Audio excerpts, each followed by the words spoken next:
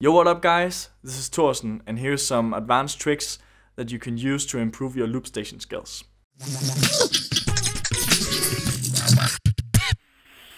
And the first step is to improve your rhythm skills. There's a lot of skilled loopers that have problems with keeping tempo with the first beat you have. So a lot of the times the beat will sound like dum da dum dum da dum da dum dum da, and you want it to say 1, 2, 3, 4, 1, 2, 3, 4.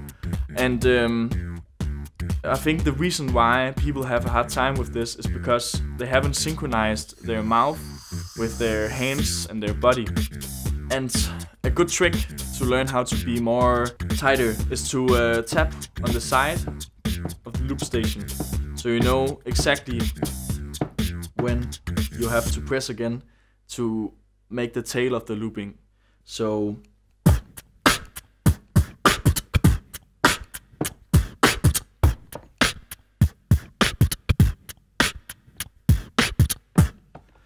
and here's my second trick, and it's about mic technique. You're trying to make a beat, and we all know as a beatboxer we close our mics to make our beat sound more full and thick. So for drums I do it like this.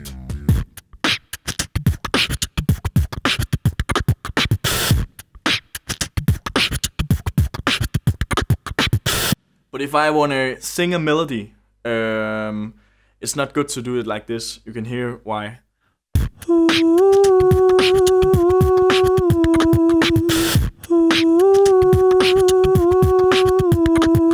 It sounds okay, but listen now when I stop closing the mic and I take it down like a singer. And it's actually a really good trick to just switch it. You can do it like this. So, and then like this really fast. And this is really good because then you can go from beatbox technique to singer technique just with a finger. It's really nice. So instead of this, it will be like this.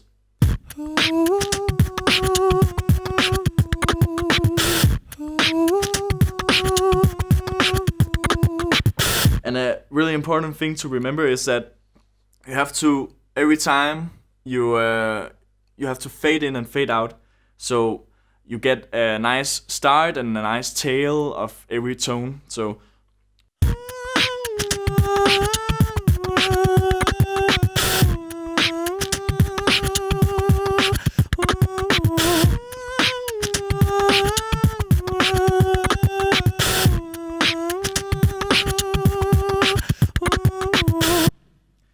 and for singing it's really nice to have some reverb going on. So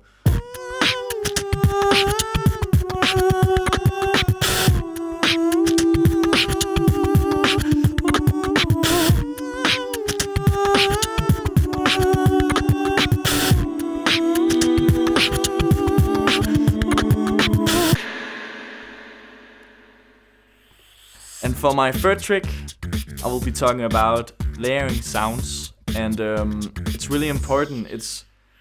For me, it's where I started to layer my sounds. It was where I really got like next level beats. And first you want to be making a beat, of course, and the beat can sound like.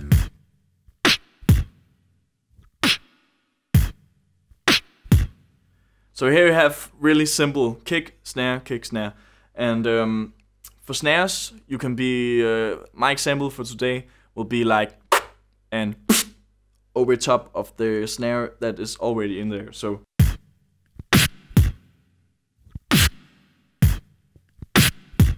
can you hear how louder it gets, and it gets a new sound of it. It's like a whole new beatbox sound. And the other snare,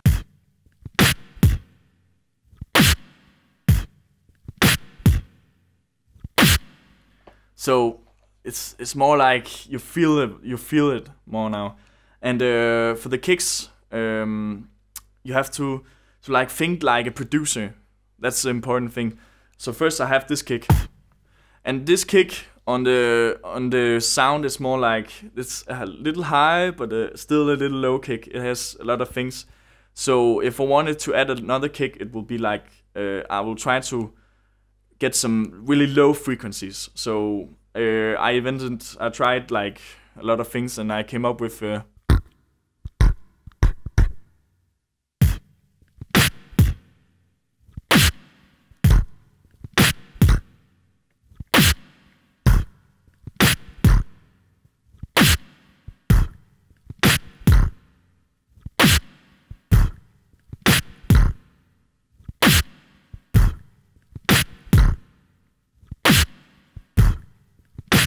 and now it sounds like a whole different beat compared to the first recording. So, and this trick you can use for everything. Like you can use it for singing, you can use it for bass, you can use it for your melodies, and you can use it for all the sounds that you want.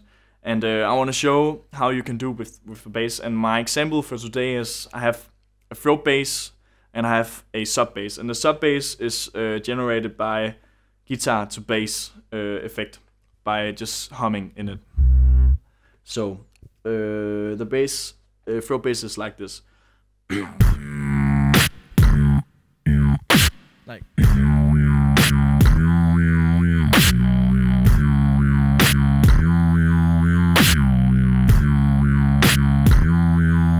I layer the top of with a sub bass.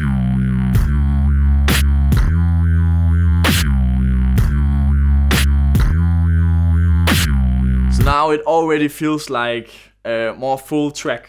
Then we have the melodies, and here I want to showing how you really easy can get a really good chord out of nothing. And you don't even have to be trained in singing with this. The only thing you have to do is just holding a tone, putting the first beat on, and on the first hit you just say.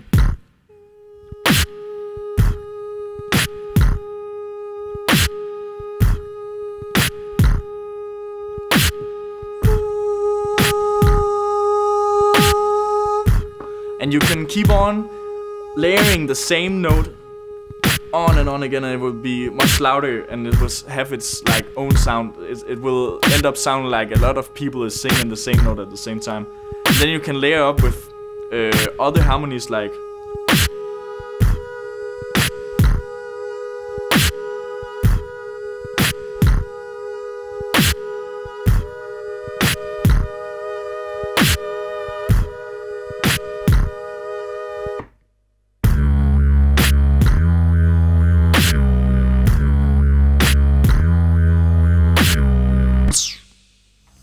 So this was my advanced Loopstation tricks for today. I hope you enjoyed it, and I hope it helped you to improve your Loopstation skills.